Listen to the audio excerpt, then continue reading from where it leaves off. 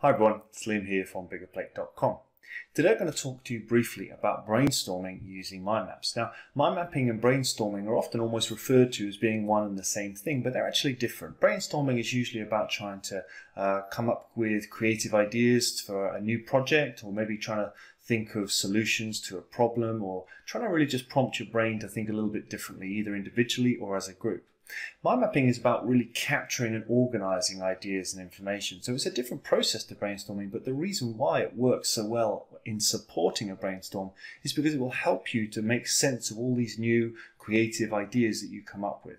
Mind mapping is a really fantastic way of putting structure into unstructured ideas and information.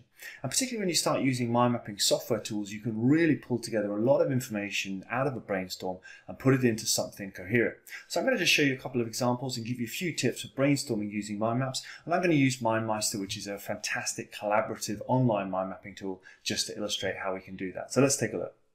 So here we are looking at a MindMeister map. And first of all, let's just think about some of the tips and things that we like to keep in mind when we're planning brainstorming processes, either for ourselves or for our clients. So we use this concept of diverge, explore, converge. It's been around for many, many years, really great concept. We didn't create it, sadly, but it's a really good thing to keep in mind when you're planning a brainstorming process. Ideally, what we want to do is create a process that enables us to go broad and big with our thinking. That's the diverge phase. And that's really about getting lots of ideas out.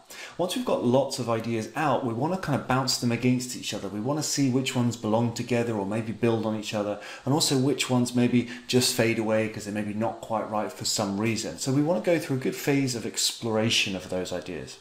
And then importantly, we want to converge. We want to maybe define some priorities or some actions from our brainstorm. So really it's about diverging to get lots of ideas, exploring to compare and understand them better, and then converging is really about prioritization. Now, if you've ever been in a brainstorming process or even just a meeting really that felt a bit unsatisfactory, it's probably because you were missing one or more of these stages. Often what people associate with brainstorming is really that first stage, so the divergent thinking, and maybe you've got post-its all over the walls, lots of flip charts, and then really what falls down a bit is what comes next. And that's where a good brainstorming session that doesn't follow diverge, explore, converge is not really going to do that for you. But it's also where mind mapping software like MindMeister can really help to pull together, particularly in that explore and converge phase, and really help you to understand and work with those ideas. So we'll have a look at that in just a moment. Another little tip if you're working in groups and brainstorming is to always try and structure the process to work individually, then in pairs, and then as a group. It's tempting sometimes to jump straight into group discussions, but actually what happens then is the first thing that's said tends to steer everybody else's thinking. So it's a really good idea to get people just thinking individually and quietly by themselves, first of all. And then if you've got a bigger group, it's a good idea to get them to discuss in pairs before you then start sharing and discussing as a group. It also means that the ideas that they come up with have been through a couple of little processes of just refining before you start sharing with a group. And it's a really good way of making your life a bit easier if you're facilitating a group brainstorm, because you won't have quite so many ideas coming at you at once. You'll have maybe the ideas that they have discussed and think merit surfacing and sharing with the whole group. So individuals, pairs and group is a great way of managing a group brainstorm. And then finally, it's a good idea, although it might seem slightly counterintuitive, it's a good idea to create some constraints for your brainstorm. Now that can be constraints of time by saying to a group, we're going to give you just 5 minutes to brainstorm this topic or this question. Or it could be constraints like just advising people to just use 1 or 2 or 3 words. We want to get away from big long sentences and explanations. So you could also even create a constraint around how many things someone can contribute maybe to that top level group view. Say, no matter how many ideas you've cut out yourself, I would like just your top 3.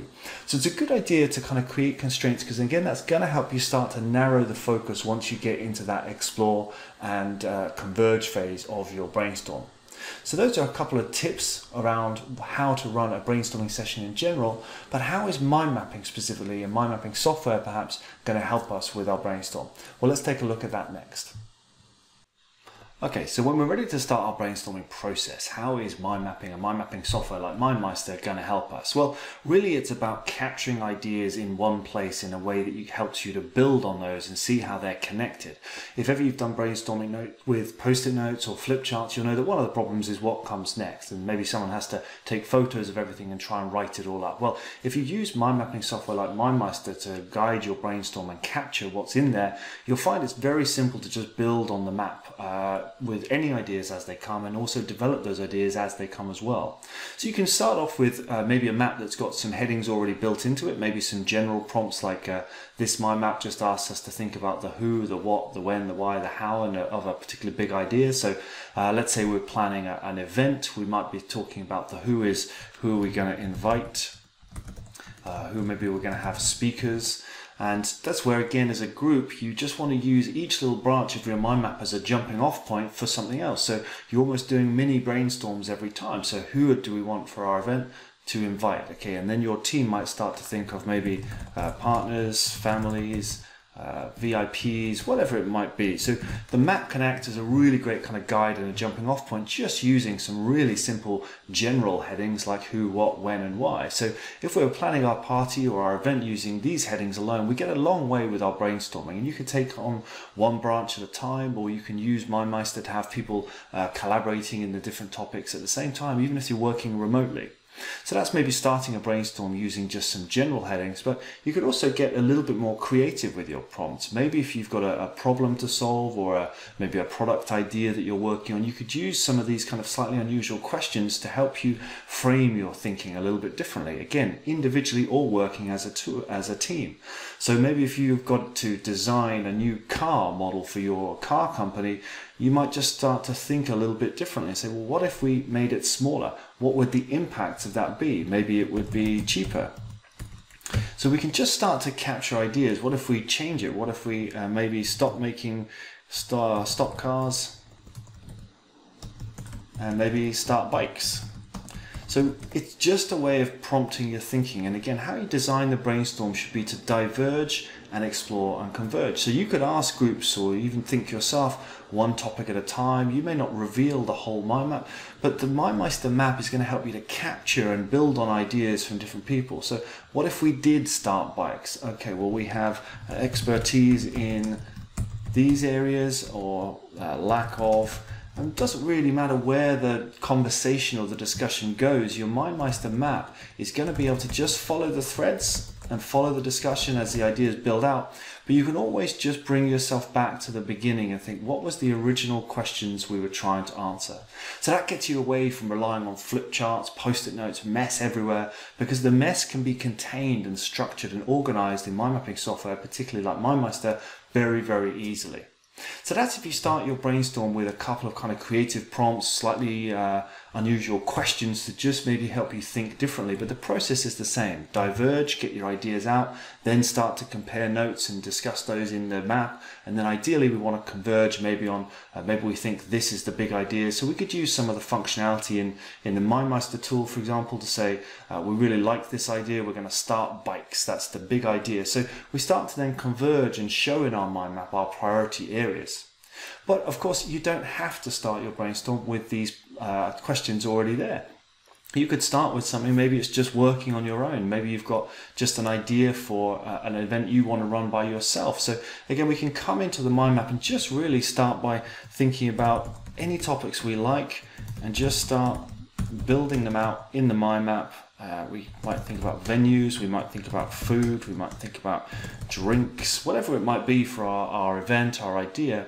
And again, the mind map format just enables us to go, actually, I can think of something right away. Entertainment, I'm going to break down into maybe music. And what else might we have? We might have games. So the map is just going to prompt my thinking. What kind of games? Maybe we're going to have kids games and maybe adult games. What might that be? Okay, maybe we're going to have darts, snooker, pool, I don't know. For adults, kids, maybe there's going to be a bouncy house, and maybe some Jenga or these kind of things. So whatever it might be, the mind map can kind of follow our thinking and collect our thoughts as we go through. And we can go really broad with our ideas, but again, using the mind mapping software tools, we can also go down to that level of actually, once we've done our full brainstorm, we can go right down into the kind of the convergence and the planning details of how to go and book that bouncy house, the Jenga, whatever it might be for our kids' games. So it's a really simple way of building out a brainstorm, either starting with scratch or starting with some creative prompts or some very general prompts. A mind mapping software tool like MindMeister is going to help you to go big and broad and get all of your ideas out into one map, organize them, see what belongs together, categorize them, and then even if you want to go further and start the actual planning, you can do it all within the same structured format, which is going to really help you keep track of where that initial brainstorm may take you. So that's it for now for MindMeister templates, tutorials and training. Don't forget to visit biggerplate.com and don't forget to subscribe to our channel here.